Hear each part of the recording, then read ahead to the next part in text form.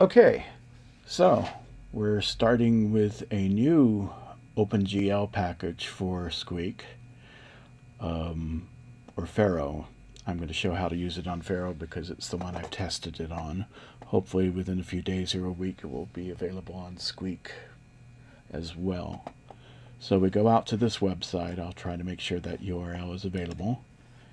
And the Mac version is found here. If you want to go back and look at the other versions available, you can see there's a Unix and a Mac version. So we're going to download the Mac version. And there it goes.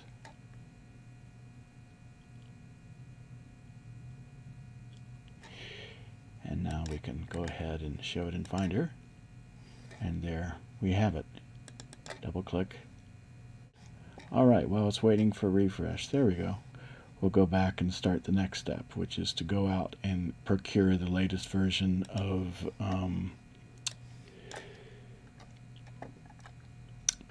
Pharaoh 1.4 from the website.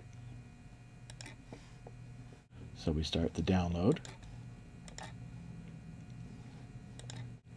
There we go. Latest download. And sure enough, you can see it is now downloading 1.4. Once we have, all right. So we unzip and we get a folder that we can put things in, and now we can start.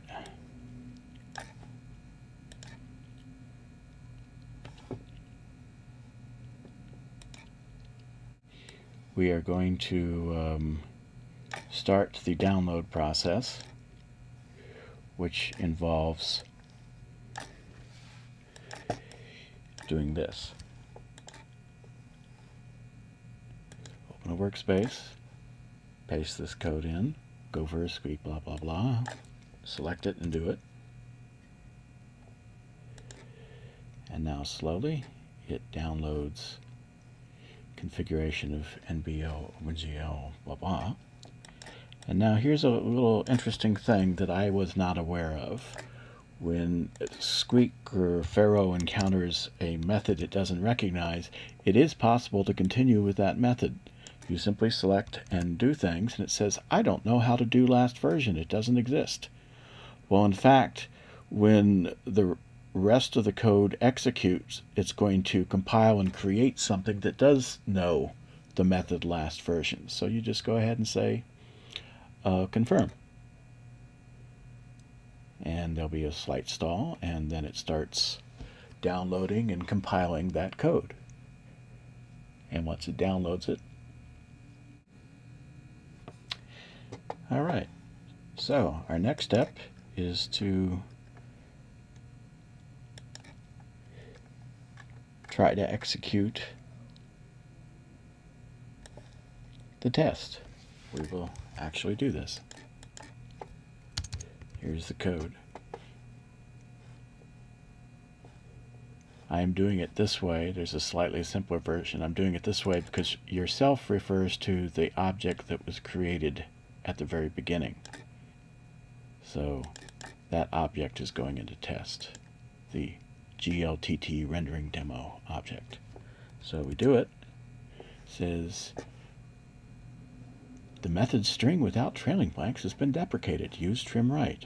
Well, there's a slight bug in this thing. So what we do is we go into the debugger and find the NBFFI callout, and you notice it's using this method which is deprecated. It doesn't want to use that method anymore. So we replace it with trim right, save it, give our name. This is Pharaoh, so we give our name instead of initials. That's me. And now we can proceed. And there we go. This is rendering all these nice little text strings into an OpenGL window. Notice I can resize the window while it's moving. I can move the window around while it's moving. All this is going into OpenGL. So it's much faster than the code that I've been using. So I will probably use this code in the future for everything I'm doing. Also, there's an option to make OpenGL the default graphics engine for Squeak, so everything is being rendered with OpenGL from the very beginning, and I will be experimenting with that too. But you can see this is pretty slick. This even has the overlapping windows implemented directly without me having to sit there and fart around with it. So I think this is much nicer implementation. And in the long run, this package is running at native speeds. It's not drawing using the VM, the virtual machine, but it's bypassing a lot of the overhead, so things are getting called faster. And this new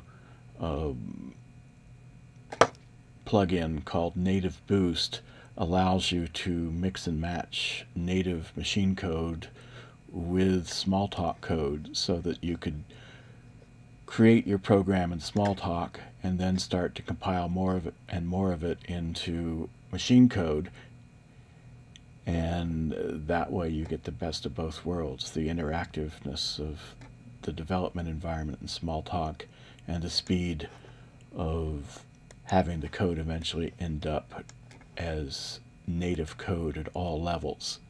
So basically you could be doing math at the native level instead of calling Smalltalk routines. You can be doing the graphics at the native level. You can be using whatever specialized library you want, and it will always be running at full speed and being called at full speed. So that makes interesting artifact there.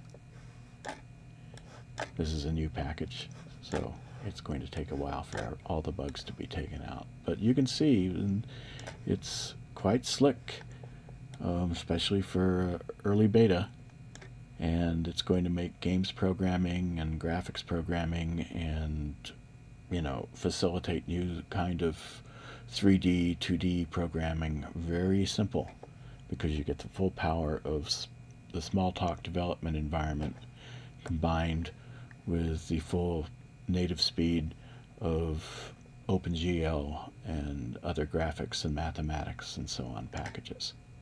So I think it's going to be a game changer.